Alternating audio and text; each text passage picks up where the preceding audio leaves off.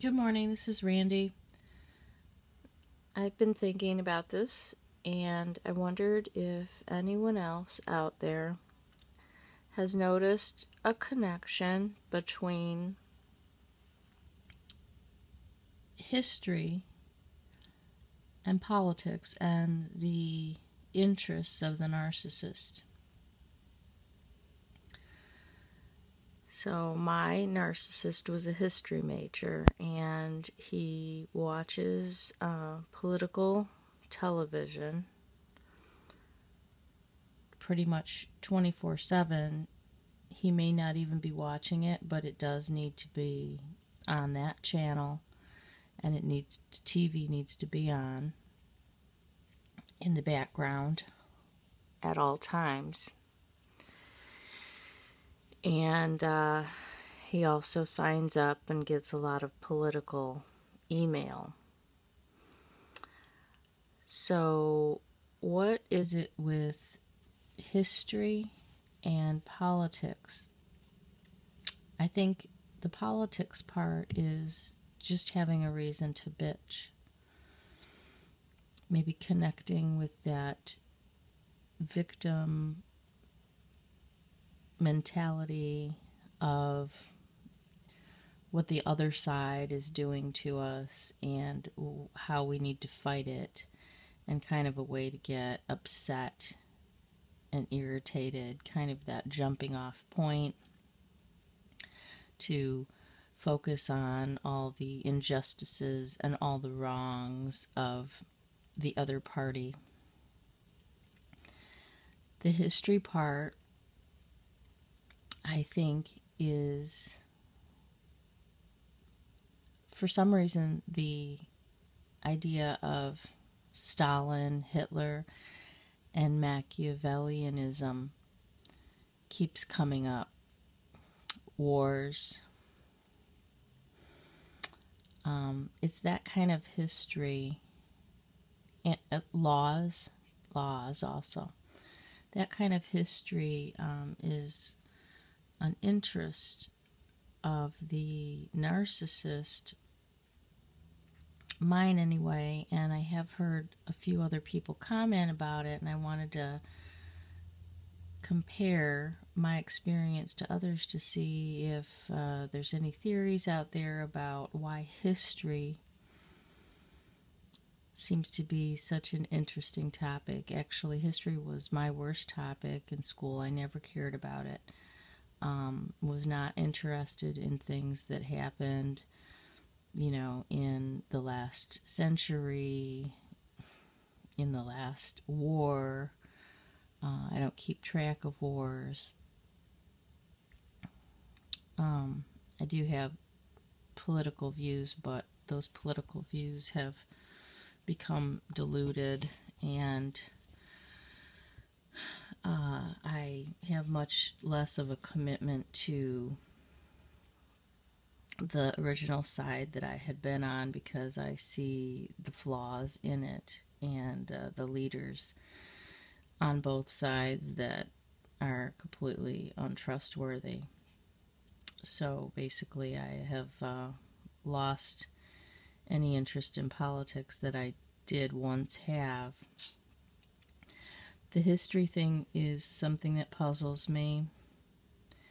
There's also some weird attachments that the narcissist has to certain books, like, I don't know, I'll mention it, The Old Man and the Sea. I never read it, but my narcissist was attached to this book. He also was attached to going to old bookstores and buying old books that he would, I guess, read. I don't know if he'd read from cover to cover. But The Old Man in the Sea, I don't really know what it's about, but the old man part, I think, is what caught the narcissist's interest. For some reason, he thinks he's wise, or he aspires to become wise, which he never will, obviously. he's actually getting worse and worse with age. But even as a young man in his 20s, very preoccupied with a handful of books that I think he would read over and over again. I don't know if it was for lessons or if it was to try to help himself rationalize his point of view on things. So if anyone knows that book and kind of what the moral of the story is, please let me know in the comments. And the last thing I wanted to mention is about how the narcissist likes to give directives and directions and orders and demands, and they are demands and directives for you to do something for them that they don't necessarily want to do, but they want you to do it in a certain way, so that, and actually they set you up to do something, and then it will not be right or good enough, even when you didn't want to do it in the first place. So rather than be appreciative, they will criticize you or find that as a way to give some more directives because it helps them feel powerful. One thing that the narcissist did, he never wanted to exercise or do any kind of physical activity unless, it was enjoyable. It was not for the reason of getting physical activity. And I do understand that. I mean, of course, I also don't really like exercising, and but I know I need to kind of get out there and go for a walk or whatever. Need to keep moving my body. So I find ways that are enjoyable as well, like bike riding, going for a walk.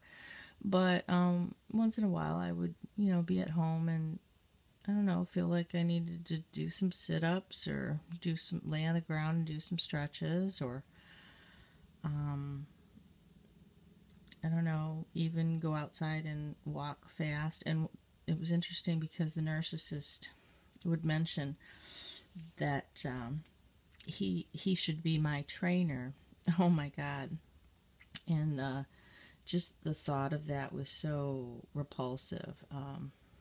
Like the fact that he saw himself to be in a position of, wanting to be my trainer, like wanting to watch the pain, like sitting there and going, give me 10, 1, 2, 3, faster, faster. That he imagined himself in that role. And having someone as a trainer, the whole idea is sickening to me. That's the last thing I need is somebody that's pushing and pushing me to continue suffering and pain. But he actually got off on that idea, and then he would chuckle and laugh, and so I couldn't really even do any kinds of sit-ups or calisthenics, just, while watching TV or sitting there, because he would swoop in and all of a sudden start telling me, that I needed to do it harder or more of them, or, he'd want to start counting and becoming that kind of a drill sergeant, which was totally, unasked for, unwanted. I just wanted to be kind of left alone, in peace, if I wanted to do a sit-up or two, And he would want to be my trainer. He would say that, this is what I needed, and he could help me with this. It's like, oh my gosh. The thought of it is just so gross. And that's the last kind of role that I wanted to picture him in, or have him be in, is that role of, authority and the drill sergeant, but that's that hierarchy that they want to be in, that they feel that they already are, and that they're above you for some reason, that they're the authority. And in the male-female dynamic, of course, it oozes of misogyny, and it feels really icky to have a man that, not encouraging at all, but actually just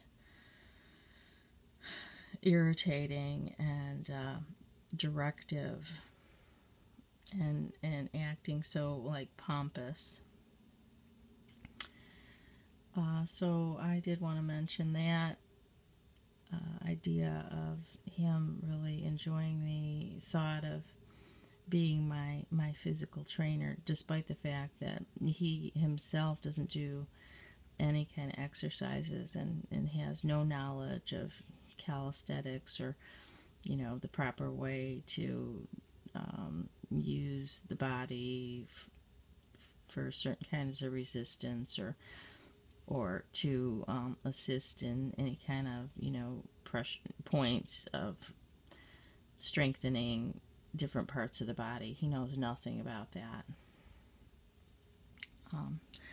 All right, well, that's all for now. Thanks for listening.